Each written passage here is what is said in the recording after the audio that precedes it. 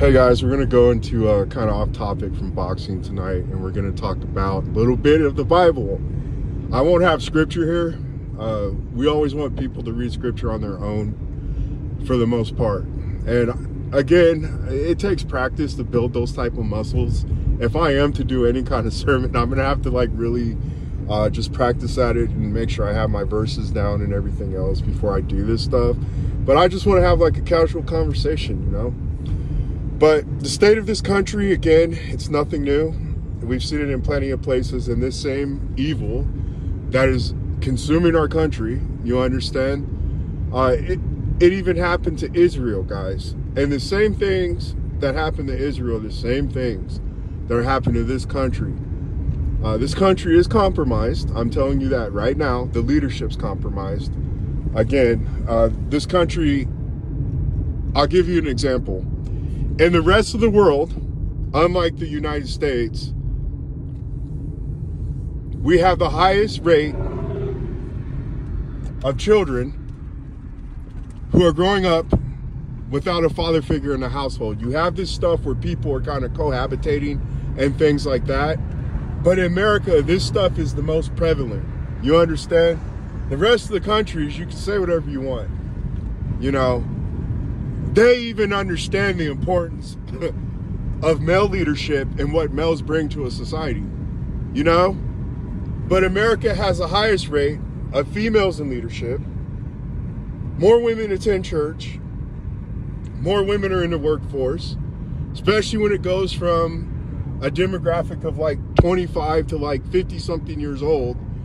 You understand, this is the highest rate that men have not worked in this country's ever seen. These men don't want to work. You understand? And there is a reason for this. We'll go back to, I think it's 2 Kings. I think it's 2 Kings, and it's the start of chapter 1 when it introduces Solomon. But Solomon, he did ask our Lord for wisdom, and he did receive wisdom. He built the Lord's temple and everything else. Solomon was, you know, he was one of the Lord's anointed. But he did have an issue, and he was warned early on. Don't do this, or your heart's going to turn away from me. David didn't have that problem, guys. David was always seeking the Lord. But Solomon, he ended up with 700 wives, 300 concubines. And, you know, I'm sure when it first started, this stuff's not written in the Bible, but you can foresee how this stuff happens. But one of them, you know, hey, can I just build this small little altar here? You know what I'm saying? So I can worship, you know, the gods of my homeland or whatever else. And, you know, it started with one. Then it even gets to the point where I believe that a Moloch thing was built up where they were sacrificing children. So this is where Israel goes through a huge problem where, just like this country, more pagan religions and these false gods are infiltrating the country. And there are spirits behind these gods, guys. These things are set in place, and you can tell that they're very carnal. They're nothing to do with the spirit, you understand? Very carnal, very sensual. It's always to the feelings and to emotions. These are how these pagan religions try to get to you guys. If it's telling you that, you know, it's geared towards your feelings and emotions and emotional highs and all that type of stuff, you should not trust that religion, guys. Again, if it's carnal and if it's not spiritual and it permits everything and it tells you there's nothing wrong with this or whatever, you know, there's something offbeat about that. But this country, that's what we're falling under right now. When you read books like Hosea, it talks about the spirit of whoredom, harlotry. You understand? It's the same thing. What was first established by God, and when we were obeying more of God's commands, creeds, statutes, and things like that, this country flourished, guys. We did not have the issues that we have today. There wasn't these mass shootings. There wasn't all this violence. There wasn't this craziness going on. It's just as simple as that. In the schoolhouse,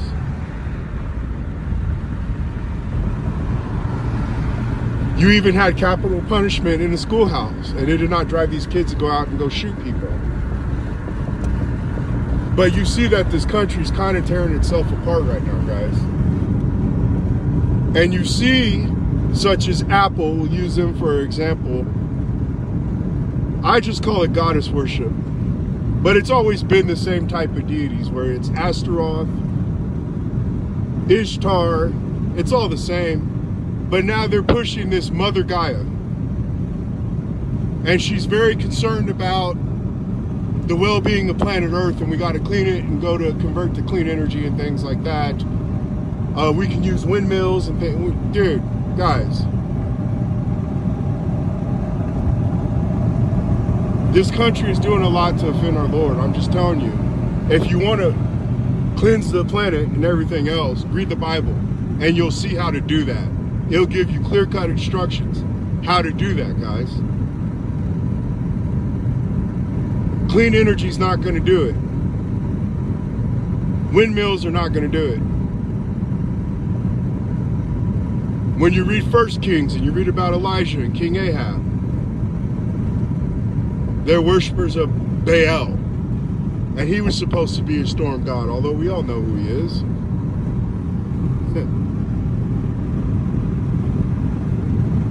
Elijah told him, I'm going to pray that it doesn't rain. And it was that way for like 3.5 years. And it wasn't until what partook on Mount Carmel when God finally allowed it to rain again on their lands. But they went through drought and everything else. And here we are trying to raise up another fake deity, Mother Gaia, whatever her name is, and acting like it's a funny joke. There's nothing funny about it at all, guys. You guys are going to bring more evil onto these lands. You're going to pollute your own land. I'm just trying to tell you, this has always occurred when you're not doing right by God, the one true God, the God of Abraham, Isaac, and Jacob. If we don't repair our relationship with him, this stuff is just going to get worse. It's that simple, guys. It's very simple. When you read the book of Jonah, Nineveh, which is basically in Babylon, they were sacrificing children to Moloch. These little statues, or whatever you want to call them, where this thing raises its hands and you put the baby in it and it throws the babies in the furnace, guys. Even God was merciful to them when he sent Jonah and told them to repent, guys. If these leaders had the nerve to actually repent, you wouldn't have to go out of your way to create all this nonsense and madness. Mother Gaia and feminism and all this other crap. It's just goddess worship. And religions such as Catholicism are part of this nonsense as well. They put the crown on Mary. And she's holding up Jesus, but she's the superior in the picture. That's not Mary and that's not Jesus. If you read up even further and you read about Nimrod, and I think his wife was named Semiramis or something like that, but he dies, and then she claims that she's a new virgin and that she's pregnant with a son. So then they made her a deity. When you see that type of stuff, that type of goddess worship, that's where you're seeing its origins come from if you guys do your research. This stuff is nothing new under the sun, guys. And I'm telling you, Nineveh, they were smart, although they were eventually destroyed later because they went back to their ways. You understand?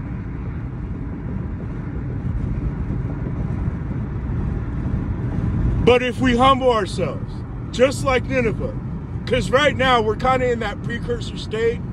We're at the point where it's not really precursor state. Like they're doing all this stuff in plain sight. We're like right on the cusp where we're basically on the level of Sodom and Gomorrah, Nineveh, and places like that, where our Lord just had to straight out eradicate.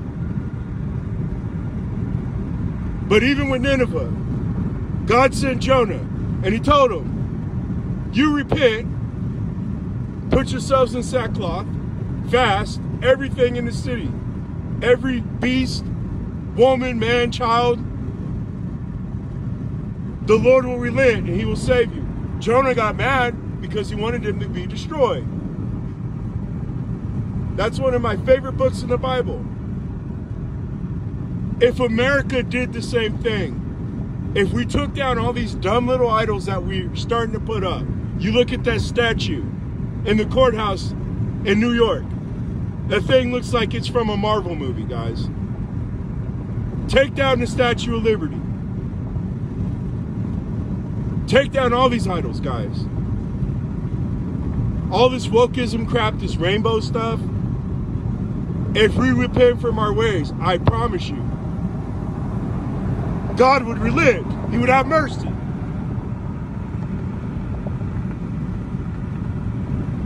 What these people are doing, it's not new, guys. It's not.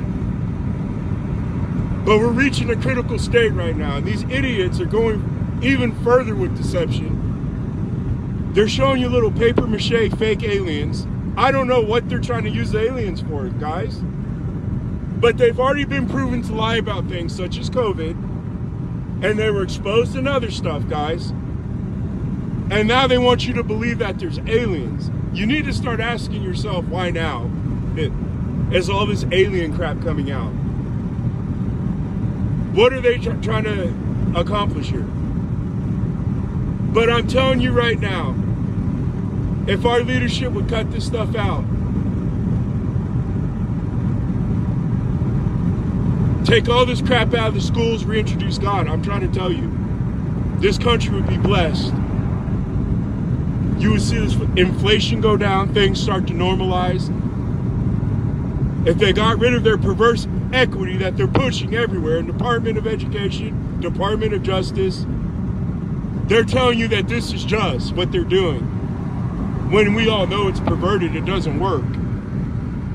We know what they're trying to push isn't profitable, just like when we read Jeremiah, guys.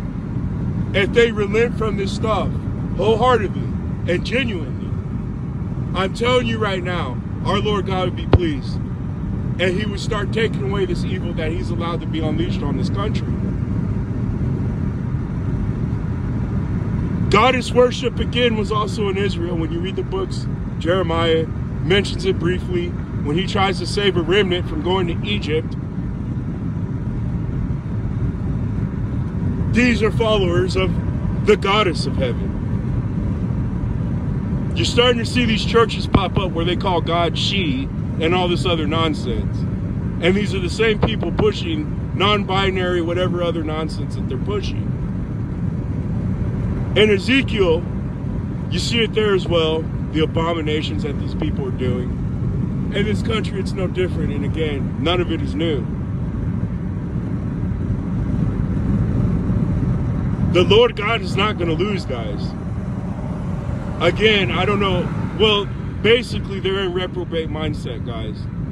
And you're seeing this type of idiocy. We're in a digital age where you have all information at your fingertips, guys.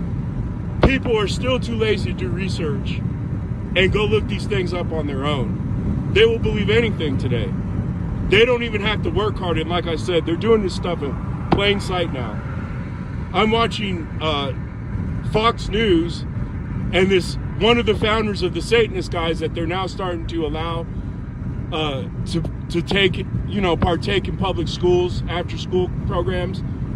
One of their talking points, again, this always points to carnality, trying to sway people with fleshly desires and things like that. But he's like, I feel sorry for the Christians. The heaven I get to go to, we get to have sex. Straight lie out of hell, guys. From all the things that you can take from hell, you're not going to have company there at all, to be quite honest. It's going to be one of the most loneliest, desolate places. And while you're there, you're going to realize whatever you sold your soul for was definitely not worth it. And that's when you're finally going to be calling out to God. And that's when you're finally going to understand just how big you messed up. There was a king, I think his name was Manasseh. Manasseh was very evil. A lot of you know Isaiah. Isaiah was his grandfather. His father was Hezekiah. Hezekiah was one of the good kings. He was like one out of like all of them that was actually good. He had his long prolonged by 15 years. That Hezekiah. God was going to kill him. And it's crazy how God works, and it shows you his sovereignty. I always am amazed when I read these, read the Bible. It's just insane, especially when you start digging into the history and everything else behind it. Plus, there's archaeological evidence that Hezekiah and Manasseh existed, by the way. But this man not only saw, well, listen, let's go back to Hezekiah. Hezekiah got his life prolonged by 15 years. He was a good man. Bible says he was better than all the kings before him and after him. And it's so crazy. God was going to kill him, but he prayed and God was like, okay, gave him 15 more years. Turns out the son, I believe his mother, I forgot her name, it's like Zadora or something like that. But she was the granddaughter or daughter of Isaiah. And Isaiah is a very prolific book.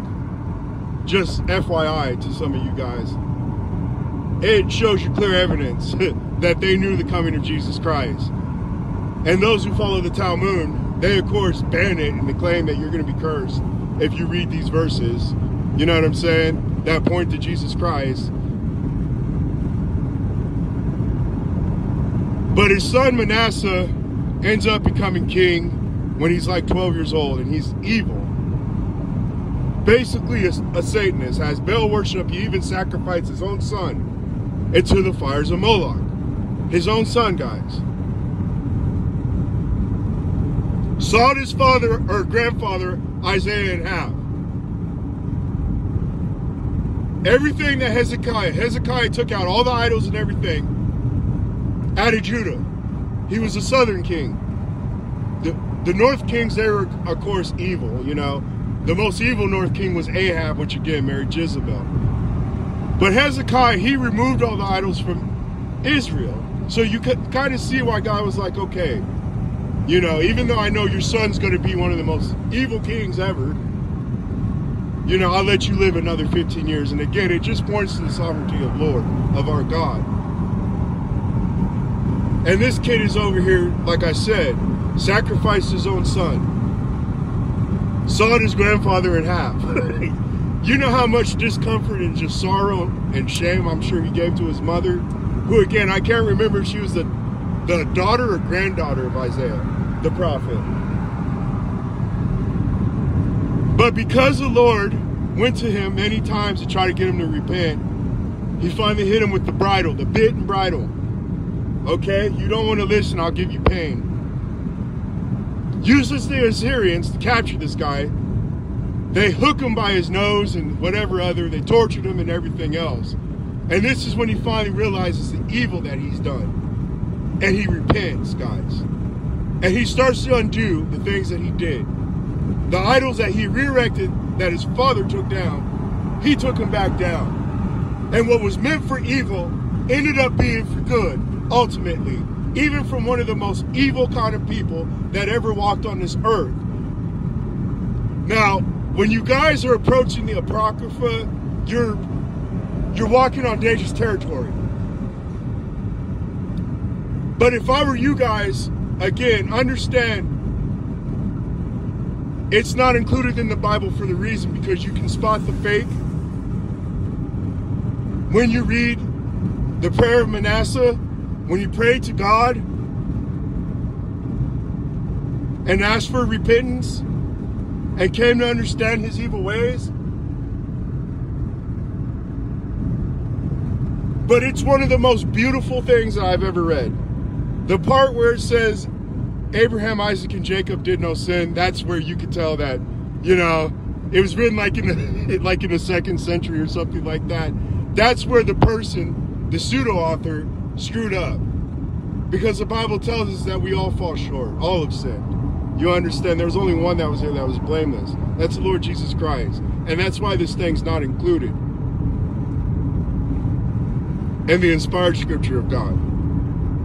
But if the leadership can take up after Manasseh and repent, even after all this evil you guys have done, we're talking about one of the most evil, vile, wicked people to ever walk this earth, guys.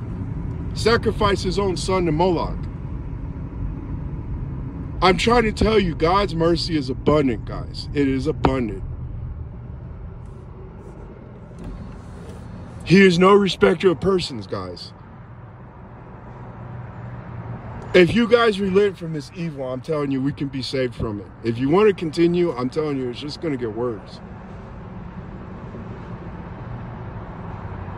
It's just crazy. I don't understand what these people are doing in this country, man. But it is not profitable. It is not causing this country to thrive. We are losing our standing as a predominant world power, guys. America is defeating itself. These other countries, all they have to do is just wait and let us destroy ourselves. It's going to be easy for them if we continue this nonsense. And I'm telling you as well, our leadership is compromised. I'm telling you. Other than the spiritual, of course, they're being influenced by evil spirits and entities and things like that. I know this this video is just off the wall to a lot of you, but I'm telling you guys, this stuff is real. But there are outside influence that are causing our leadership to do this to their own people. It could be for any kinds of reasons. Maybe they got dirt on them or whatever else, but they're doing this stuff intentionally, guys, to the people of this country. And the same thing happened with Israel. The people that they thought they were allies with and doing business with, those countries ended up gathering together and kicked Israel's butt. And the Lord allowed it. If he's even willing to do that to his own chosen people, I'm telling you, America better humble itself quickly, guys. I know I'm going to catch some stuff for this video, but again, I'm just, again, going to plead to you guys, start reading the Bible, start considering your relationship with our Lord. And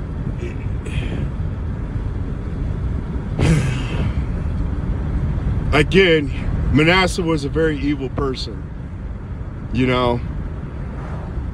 And we all know about the thief who got saved in the 11th hour that was right next to our Lord when he was crucified. So again, I'm not the person who dishes out, you know, the forgiving our sins and what we need to do or what instructions. The Lord God will do whatever he pleases because he is God. But he sent all the prophets to tell people to repent and turn from their ways. And I'm just telling you right now, guys, if you are going to do it, if you're going to try to stop your sin, your fornication, your adultery, your carnal lusts, living deliciously, if you're into drugs and all that type of stuff, I know there's nothing beyond what God can save.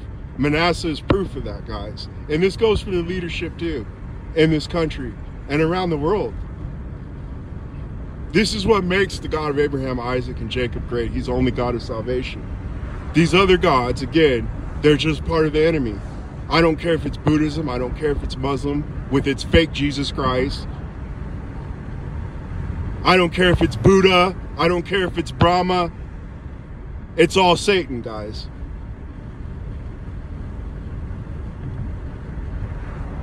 There's only one God. There's only one rock. If we don't relent and turn back to him, I'm telling you, it's going to get a lot more crazier. And again, guys, they don't even care about masking what they're doing. They do this stuff in plain sight. Again, it's to that level.